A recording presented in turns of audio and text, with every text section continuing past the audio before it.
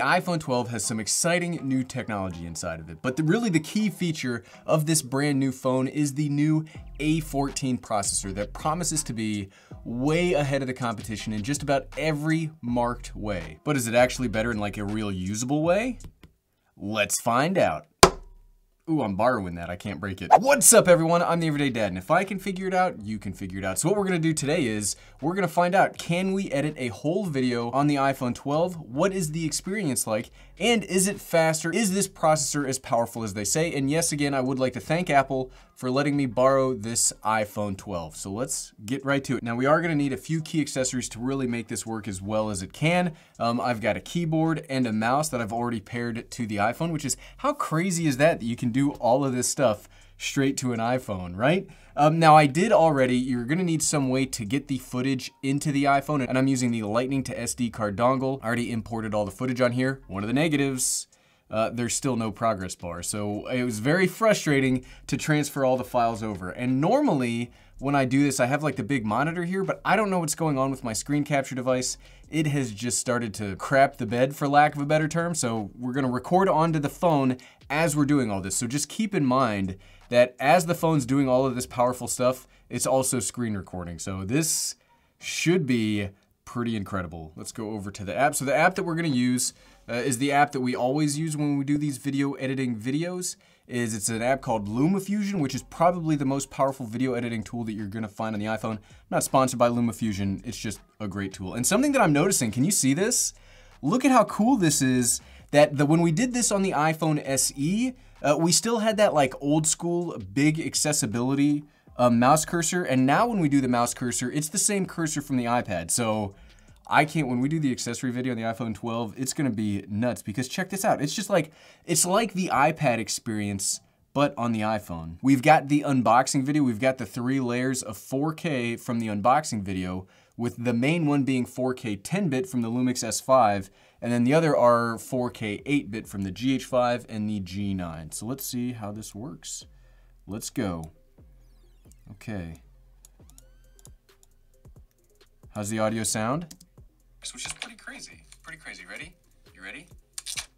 That was so much better. Man, the speakers on the iPhone sound really good. I hope you guys can hear that as well as I can. And the Apple Watch, that had some oomph to it, which is what I was hoping for. So we did get the version product. Man, those speakers, those sound good. And I was kind of concerned because the speakers, there's a bigger speaker grill on the iPhone 11 as opposed to the iPhone 12. And this does have the case on it, so that's pretty, those speakers, those are pretty good. I don't normally talk about speakers as much until we did the Microsoft Duo video where the speakers were so bad. So how is just like the scrubbing performance? Looks pretty good. Like that A14 should be a very powerful chip. We already did this on the iPhone SE and it worked perfectly well. So I know I have no problem. I don't have any doubt that the iPhone 12 can do it if the SE can do it. But look at how smooth that is. Like scrubbing like this is 4K 10-bit files. This main clip is 4K 10-bit. So that is, I mean, there are computers that have problems processing this kind of stuff. And I'm not seeing a single slowdown or a single stutter. So let's pick a random spot right here, play. Touch ID in the power button, it didn't take any time for that, play. It's not 120. Okay. That's pretty good. That's something that I've noticed very recently in a lot of the newer like codecs, like with the A7S III and even the Lumix S5 at times. When I'm using like a more traditional program for video editing, I'll have like, it's a slow ramp up towards, okay, it starts and then it doesn't get to like full speed until a few seconds in. And that's really frustrating when you're trying to move fast. So I don't see any slowdowns. I don't see any stutters. The audio is working perfectly fine. Let's start cutting this up a little bit. So we are gonna eventually layer all of this stuff on it. Here we go. We'll edit the intro. That's what I normally do in these videos, is we'll do my intro edit and then we'll start moving stuff around to make sure. So the iPhone 12. I messed up. So you can always tell that one of the things is you wanna edit your video as soon as you can after you've shot it because you remember all the mistakes you've made. The iPhone 12. See? There was a mistake, if you didn't notice, so we'll cut that, delete, Command B. Let's set our motion. We want move in. We'll do the There's the zoom out. Where's the zoom in? We'll do the zoom in. Okay, let's make sure this worked properly. Is it any good? Let's find out. I like that. You know, you want to have, I know a lot of people don't like jump cuts, but I like jump cuts a little bit on YouTube because it makes everything a little funnier. I think it makes it a little funnier. I like it. I like it. I like editing these videos, or I wouldn't do it as much. Find out. The protective box. It's okay because it's in a box. It's okay because it's in a box, right, Apple? Don't be too mad at me, Apple. Don't be too mad. Let's find. Don't be too mad. I love the MX Master 3 too. This is not a video about the MX Master 3, but I very much like it. Okay, so we just need to do what I call the push in. So we'll go over here. We don't necessarily want, no, let's not do that. Let's go to this one, because this is the one where we can just zoom in and move it with our hands, which is really nice. Makes it super easy. And if I can figure it out, you can figure it out. So I'm very excited. I'm a big fan of my iPhone 11. Okay, that's pretty much the cold intro. And that worked pretty well. I didn't have a single problem getting that edited. And since I've been shooting all of my stuff in camera, I don't really, like, there's no need, this is not log footage, so we don't really need to grade it at all, because ain't nobody got time for that. But let's see what kind of color options we would get if we did want to change up the color on this a little bit. I always start off with the original color profile. That just gives you the normal things like contrast, brightness, saturation, the normal things that like you would really edit when you are trying to do like your initial grade. This doesn't really need any contrast or saturation to it because it's a straight out of camera. It's already got plenty of that stuff in it. If I were to do anything, maybe we'd bump up the saturation just like a teeny bit.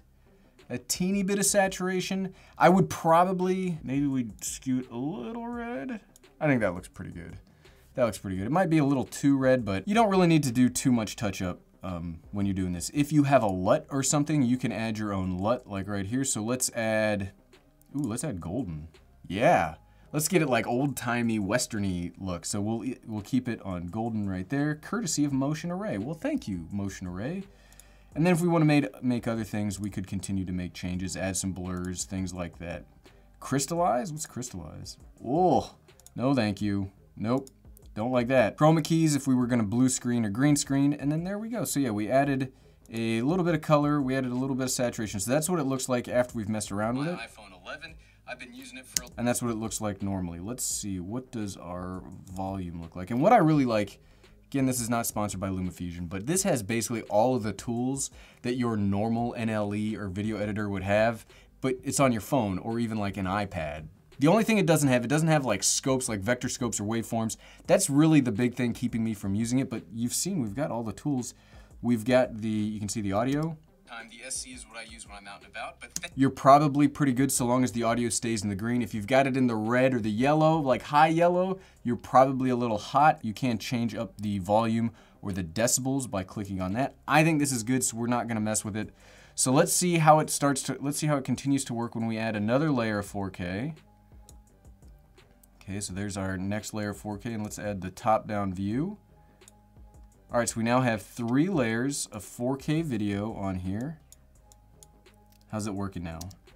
I've been using it for a long time. The SC is what I use when I'm out. No slowdowns, still no slowdowns. Like, the audio is definitely not aligned there. But I'm still not seeing any stutters or any slowdowns. Like this, even the A13, we saw this on the A13 when we did the iPhone SE video. That didn't have any stutters. This doesn't have any stutters. This is, man.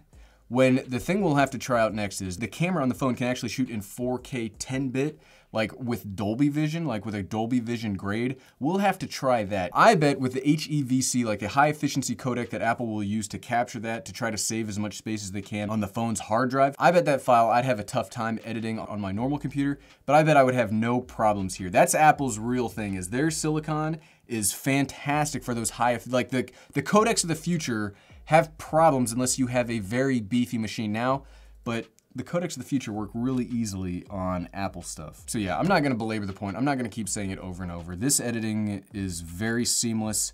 I'm not seeing any problem. There's real 3 parts of video editing. There's the workflow where you process and bring all your images in. There's the cutting, and then there's the rendering. And we've seen the big problem is the process, the workflow. We had to use a dongle. There's no progress bar. Who knows? Like, you don't even know until it's just, maybe it's done, maybe it's crashed. The cutting, there's no problem. The cutting has no problem. Perfectly fine. It's been perfectly fine for the last few Apple processing generations. But let's see what kind of efficiencies we've gained in the rendering. That's the big part. That's where you just spend your time just waiting for something to happen. So let's go over to 5 minutes. We've got 5 minutes. So we'll export in movie. We'll save it to the photo. So we'll save it onto the phone itself. Resolution we'll do 4K. We won't do ultra video quality. That's not something that I upload my YouTube videos in normally. So we'll do standard video quality because 50 megabits per second, that's about right. We'll leave audio quality alone. We will use H.264 because that's what I upload mine in. It is not a 360 VR video. So it'll take, it says 5 minutes. That would be wild with a grade. You saw we did grade one of the clips. We've got 3 layers of 4K, one of them being a pretty beefy 10-bit file. So let's see what we got. So we ready? Let's move you over here so you can see that. Okay, ready? Get set. Go. All right, so right out the gate, it looks like we're a little bit, right out the gate, it looks like we're a little bit faster than real time. You can see we've edited about 16 seconds and we're at 13 seconds. If it's gonna be like at real time, I'd probably consider that a win, but let's see. I'm not gonna make you sit through and listen to me have commentary over the next 5 minutes. I'll let you guys through the magic of video editing. You don't have to do that. The magic of video editing, you don't have to wait. So, okay, and it looks like we've got about 15 seconds left on the edit. You can see we're a little bit slower than real time, but let's get ready to stop it. Okay, ready? I'm ready. I'm prepared. Ready to jump. Ready to jump like a video editing tiger or something. That didn't make sense. Okay, and stop. Okay, so it took 5 minutes and 23 seconds to render that file that had the 3 layers of 4K. So it is a little bit slower than real time. And you know what? That's pretty darn impressive. When you consider the price that you buy this phone for, that's a faster rendering time than my MacBook Pro can do. It's not as fast as my, my desktop PC, but that's because that has like it's got a graphics card that costs more than just the phone itself. So I think that's very impressive. I would consider that to be a win. There's no shocks here that the iPhone 12, yes, absolutely. It could be your only video editing computer.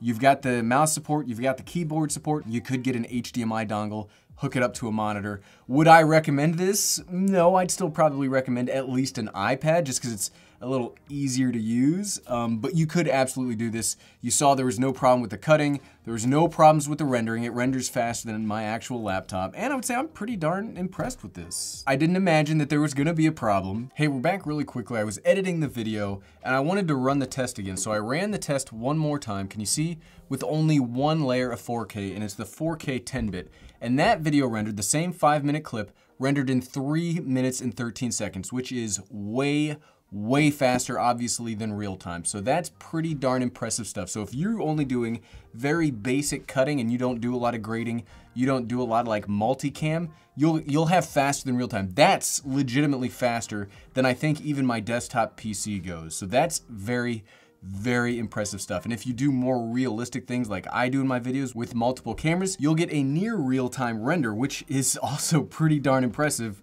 for a cell phone. Okay, back to the video. But what else would you all like to see? Let me know what else you'd like to see about the iPhone 12. Leave me a comment down below and we'll make a lot more content on this. Have a whole bunch of fun because I'm having a lot of fun with this phone. I still love, this is my favorite case. This is my favorite case. And if you like this video, you wanna see the unboxing, you wanna see my initial impressions, kind of dive into the initial setup of the phone, I've got that video right here. And you can click right here. Click. Thanks for watching.